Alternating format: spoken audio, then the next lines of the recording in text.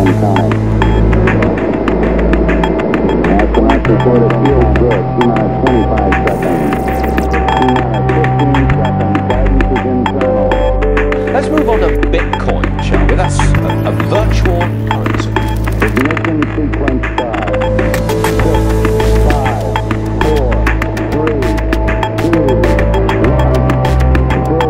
All engine running.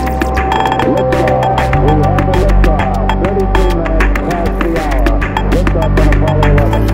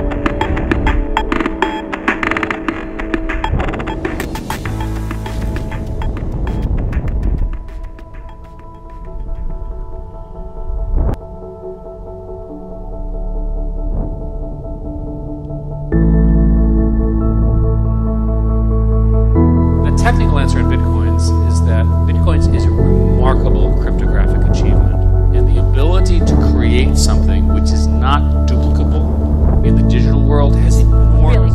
Bitcoin is exciting because it shows how cheap it can be. Bitcoin is better than currency in that you don't have to be physically in the same place, and of course for large transactions currency can get pretty inconvenient. Currency that's really going to work eventually? Well, I think it is working, and there will be other currencies like it that may be even better. But in the meantime, there's a big industry around Bitcoin. Hey, Marco, calling in from Sheffield. I'm with the space team now. They're telling me that we're currently at just over 34 kilometers, and it's most likely we're not going to get any higher.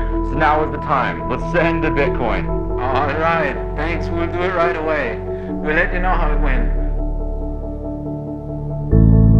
Right now, it's a very exciting moment. We are sending the transaction. So we scan the QR code from the moon address. 1 Bitcoin. Put a priority fee and send.